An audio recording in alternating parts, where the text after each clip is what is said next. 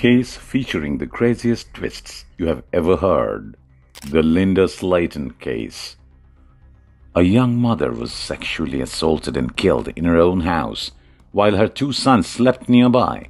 One of the sons unwittingly posted a portrait of the young mother's killer on their wall. After Linda Slaten's sudden murder, her family slept in the same room, as her children's grandfather maintained watch with a shotgun.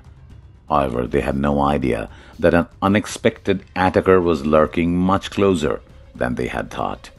Welcome to Unsolved Crimes, where we feature cold cases, twisted cases, and solved cases from around the world. If you would like to watch similar contents, please subscribe to our channel and turn on all notifications to watch our latest episodes. East of Tampa in Florida lies Lakeland, commonly referred to as the Swan City. Since 1923, swans have been sighted in Lakeland's lakes, earning this city the moniker Swan City. Over time, the moniker people pets felt extremely appropriate for this city, since the residents of Lakeland referred to those swans as such. At any time of the day, you can observe these magnificent royal swans while taking in the beautiful vistas of this metropolis. Among the cities in Polk County, Lakeland is the biggest. But on September 4th, 1981, Linda Slaten was sexually assaulted and strangled in her Lakeland, Florida home. The Slaten family.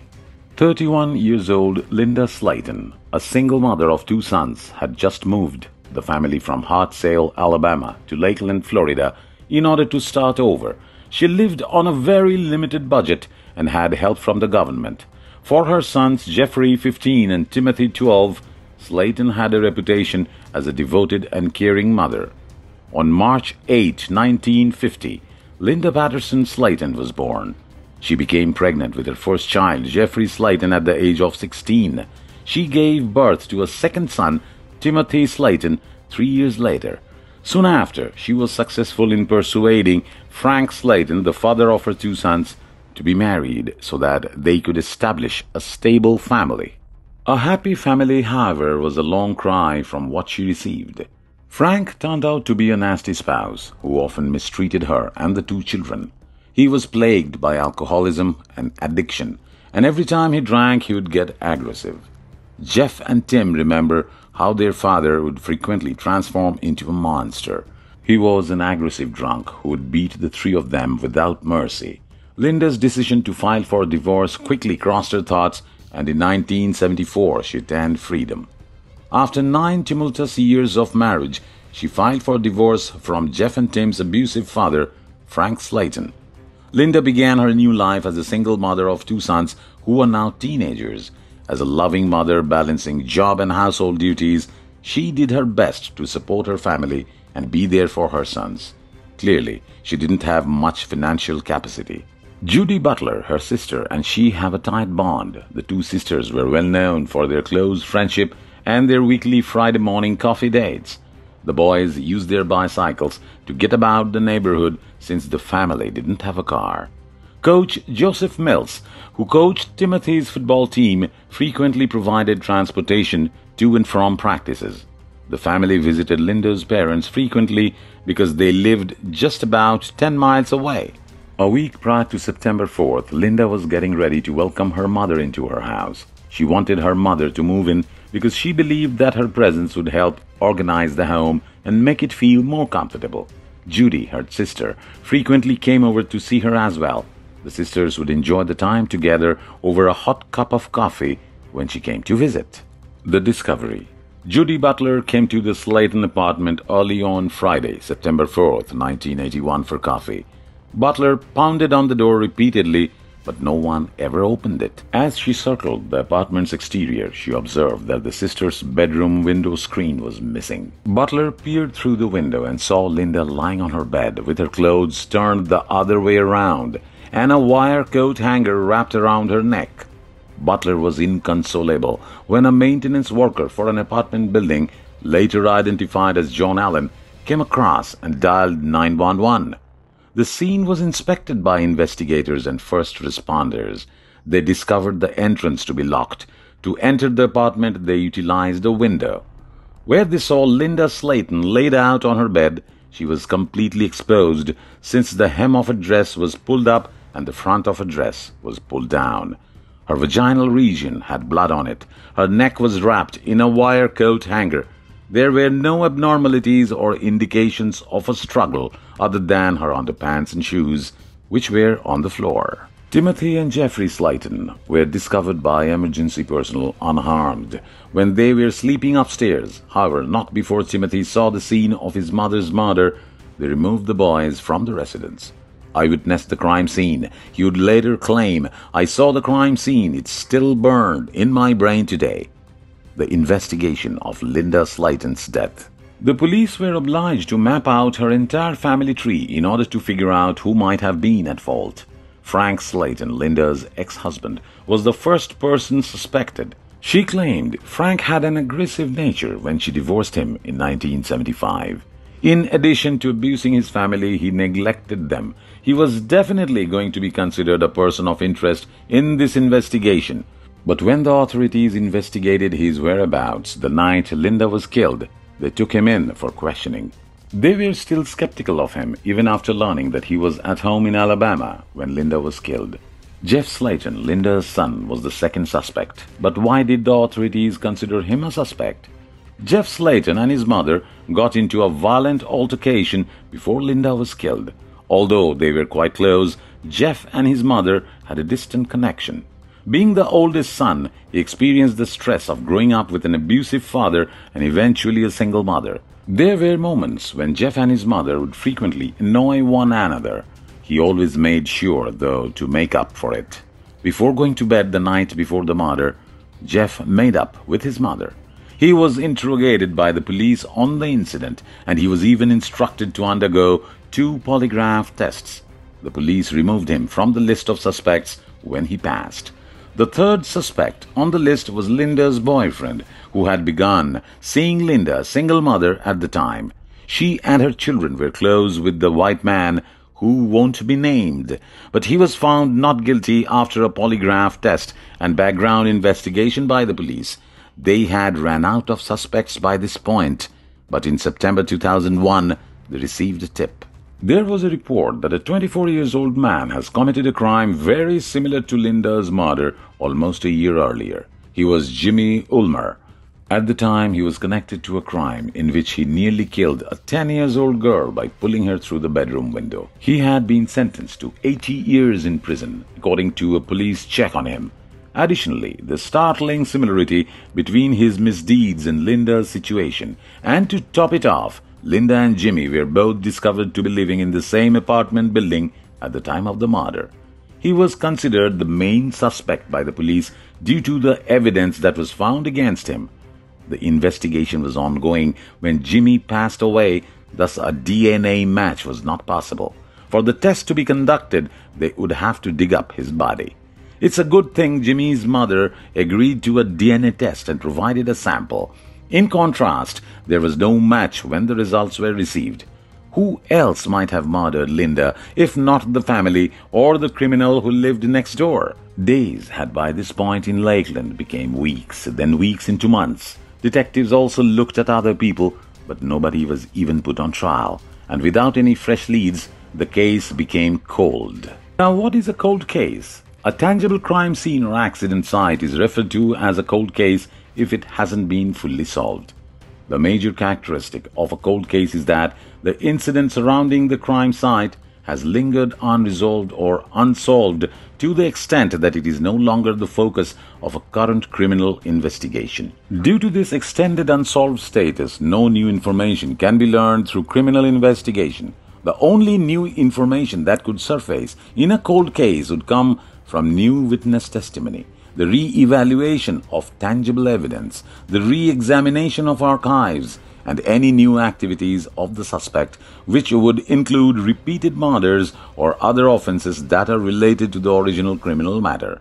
Also, to re-evaluate the causes in the ongoing cold case, new technical techniques that were created after the crime may be applied to the remaining evidence. Characteristics of a cold case. A cold case is generally associated with major felony offenses or violent behavior such as rape or murder. A A cold case, unlike the majority of unsolved minor offenses, is usually not subject to a statute of limitations because of its violent subject matter. Aside from violent crimes, a disappearance or missing person may be deemed a cold case if the victim has not been seen or heard from for an extended period of time. Some cases are classified as cold cases when a case that initially appeared to be solved is reopened as a result of the presence or discovery of fresh evidence that unmistakably disproves the initial suspects. Strangely often, this circumstance arises as a result of a miscarriage of justice, when the crime in issue is uncovered after the occurrence occurred, as is frequently the case when detectives find human remains. More cold cases will develop. A new living reality had to be accepted by the Slaten brothers. Only their grandparents, Clarence and Margaret Harris, remained after their mother passed away. After holding a funeral for Linda while the investigation was ongoing, her parents and sons quickly resumed their normal lives and routines. The brothers re-enrolled in school. They began to forget what had transpired at 303 North Brunel Parkway as time went on. The two brothers who had just lost their mother grew up to turn into men who loved and cared for their own families in the years that followed. In the years after getting married, Jeff had 2 kids. Likewise, Tim began a family and got married. Both brothers kept in touch with the Lakeland detectives over time to inquire about the status of their mother's case. Jeff Slaten still remembers the evening when Linda was killed. It's quite challenging to live like that, and I didn't hear anything. Even Linda's neighbors claimed they heard nothing out of the ordinary the night she was killed. Though Jeff and Tim had both established successful careers for themselves, they still made sure that the case was progressing. No matter how many detectives we had to go through over here, Tim says in an interview, 17 years had gone since Linda's passing, and we were going to let them know that we are still alive and that we still want to know who killed our mother. However, the police kept looking into the matter despite the passing of more than 10 years. Sergeant Edgar Pickett had resigned by 1998, and the Slaten case had been given to the new investigating team. Unidentified DNA from the Slaten case that had been gathered back in 1981 was discovered by Detective Brad Grice when he was examining the pieces of evidence in this case. He forwarded this to the Florida Department of Law Enforcement, FDLE, which is also known as the state's primary crime lab. The FDLE crime lab was able to dissect and create a complete DNA profile of Linda Slaten's killer by the year 1999. The unidentifiable DNA profile from the Slaten case sample that Detective Grice submitted in 2005 to the FBI's National DNA Database, where it was continuously cross-referenced with fresh DNA samples submitted. Throughout the course of his investigation, he eliminated dozens of candidates using DNA proof. He spent 17 years working on the Slaten case, but he retired in 2015. The Slaten case was given to new detectives Russell Hurley and Tammy Hathcock after Detective Grice. The FDLE has created a groundbreaking technique that may assist in identifying any unidentified DNA. Detective Tammy discovered 3 years into the inquiry. Taking advantage of the opportunity, detectives dispatched C.C. Moore, a genealogist who worked for the FDLE.